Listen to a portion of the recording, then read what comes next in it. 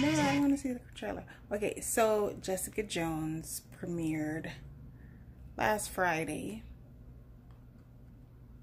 Was it last Friday? Whatever. Like a week ago before I started watching it. And I just finished watching season 3 of Jessica Jones. And like I'm having mixed feelings about it, and here's why.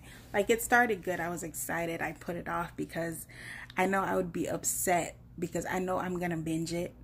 And I know I'm going to be upset because, you know, it is the last season and it's not coming back. Waited a year. Just like I've waited a year for every other show. And, you know, I wanted to savor it a little bit. But decided to start watching it. Was it yesterday? And the first, like, 6 episodes, I would say, were really good. Like, I really liked it. I was hooked in, and I didn't miss a minute of it.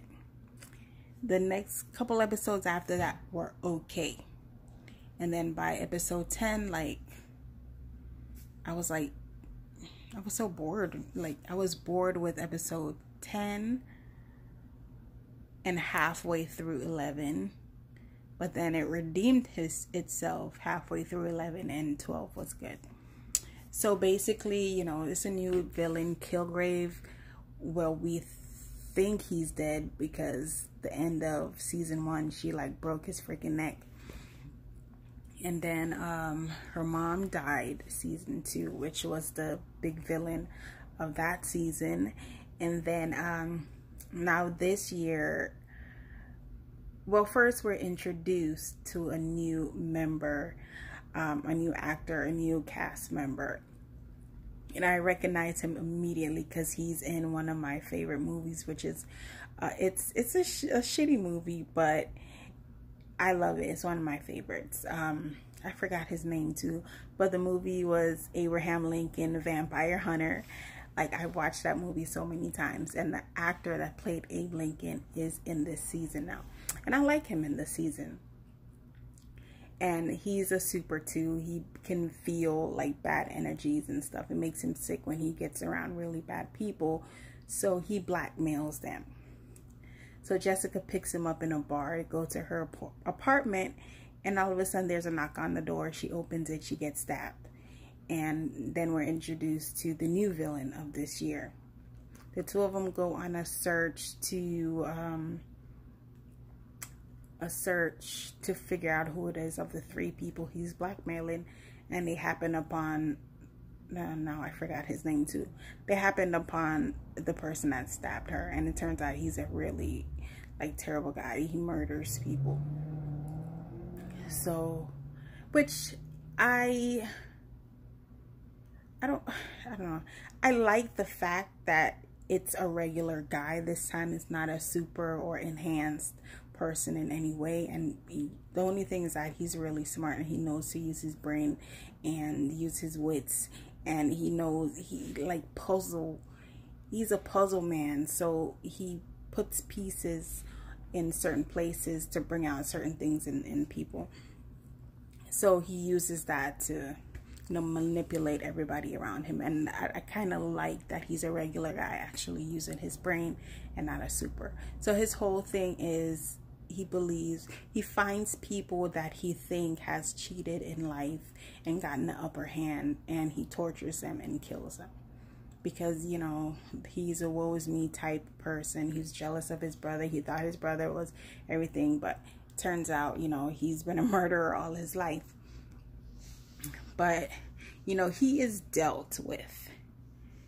It's taken 11 episodes for them to deal with them. But while that's going on, the secondary villain became Jessica's sister, who was, I forgot her damn name too, but Patsy is what they call her. No, Trish. And, you know, I've seen it build up because the other guy looked like his storyline was going to get ready to wrap up pretty early before it ended. So it's predictable that she was going to be the secondary villain. And me personally, I've never been a fan of Trish, the character. I've never liked her since season 1. I just thought she was just extra, like we didn't need her. But this season, like, her character was really, really good this season, and they really brought it for her. But yeah, I was hoping like Jessica would kill her and get it over with, but she ended up in jail and stuff. She was going around being a hero, killing bad people, you know, but now, you know, it turns out she couldn't stop. She was becoming the bad people that she was trying to rid the world of. So Jessica handled her. So we got a glimpse of Luke Cage in the final episode, which I like. I like the fact that they put one another in each other's shows. Like, and I still haven't seen season 3 of Daredevil. Like, I lost so much interest in season 2 when a whiny ass Punisher was on there. I just haven't even watched it. But I loved how they each, you know, jump in to each other's storyline. So, you know, they still pop up here and there. And in the end, everything wrapped up. The murderer is dead. Trish is going to jail. So she packs up and leaves the Alias place to the little guy that was a crackhead in season 1. And turns out he was a spy. Forgot his name. But she leaves it to him. You see her packing up, going to the train station or bus station or whatever, flight. And she gets a ticket, but then you hear in her mind Kilgrave's voice telling her to just pack up and leave and run away. And so it seems like she had a change of mind or change of heart and turns around and she's getting ready to go back to fight some crime. So, as we all know, all the Marvel series have been canceled. Jessica Jones is really the one that I love the most. Like, I love her. She, out of any Marvel hero, is my favorite. I liked Luke Cage, but he's just too, I don't know, he's just too, I don't know how to describe it. Like, I like him. He's okay, but he's not my favorite. I hate Iron Fist. He's just such a contradiction. He's a lily white dude that knows nothing about nothing. He was born into money, and, you know, out of every person of color, out of every Tibetan, out of every Asian, he's the Iron Fist, and he's so corny. Like, I hate him. But yeah, she's my favorite, and I'm sad that they've canceled all the series. But I've heard they're doing the team up thing, like they did the limited series for Defenders. I hear they're doing Heroes for Hire type things. I'm hoping that's true because I really want to see more of her. And I don't really care for Daredevil. I don't care for Punisher. I don't care for Iron Fist. I'll deal with a little Luke Cage and Jessica. So, I mean, we'll see what happens. As far as this season, I did like it. It was a little underwhelming for me. I expected so much more since season 2 was so much better. Like, season 2 was my favorite, then season 1, now season 3.